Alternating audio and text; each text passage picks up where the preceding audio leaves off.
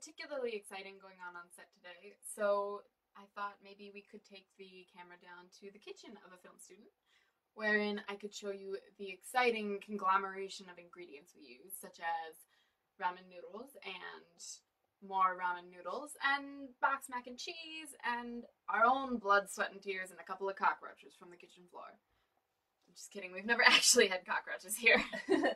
Mice, however, we've had aplenty. Oh, I'm sorry, Mac. I got tea leaves in there. Do you want me to get you another one? No, it's fine. Actually, change of plans. Forget the kitchen. We're reading fortunes. Mac, are you sure? Yeah, it'll make me feel better. And besides, you are good at it. Well, I wouldn't say that. Don't lie. You totally would. Wait, why would it make you feel better? Fee is out to get me. I can just feel it, and I just want to know what's coming. Okay.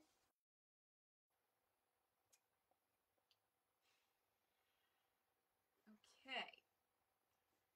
So, I see a baby and a sword. Well, is the sword above or below the baby? To the left, like the baby is holding the sword. Well, then maybe it means no one who was ever born can hurt you. How do you figure that? By my magical fortune-telling powers. Anyway, maybe it's that a baby will kill you. Or that a baby is as likely to kill you as anyone else. And of course, a baby is not going to stab you. So, anyone who's ever been born can't hurt you. So then I'm safe from everybody. I guess. Give me that. I wouldn't say so much a baby with a sword as maybe a tree. A tree? Yeah. So, you're safe until the forest itself marches up here to get you. Well, in that case, I think I'm probably okay. I would say so. Do you feel better? Yeah, lots. Man, a baby with a sword and a tree? You could really make this stuff up, Beth. Oh, you know I can. Hey, I know what else would make you feel better. We're not making that kind of video. You're funny. I'll be right back.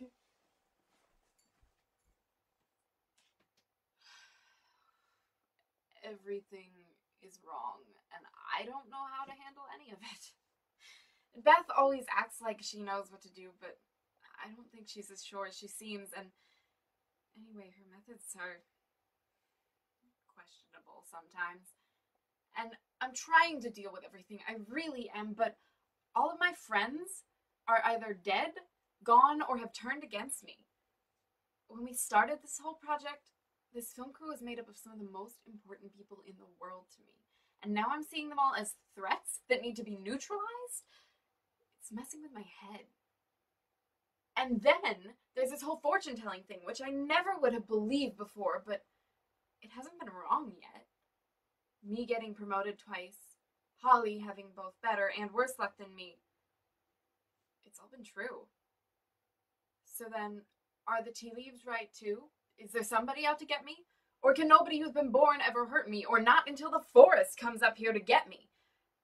I mean, it sounds ridiculous, but so did this whole card reading thing when we started. In the meantime, I'm handling things in their own way.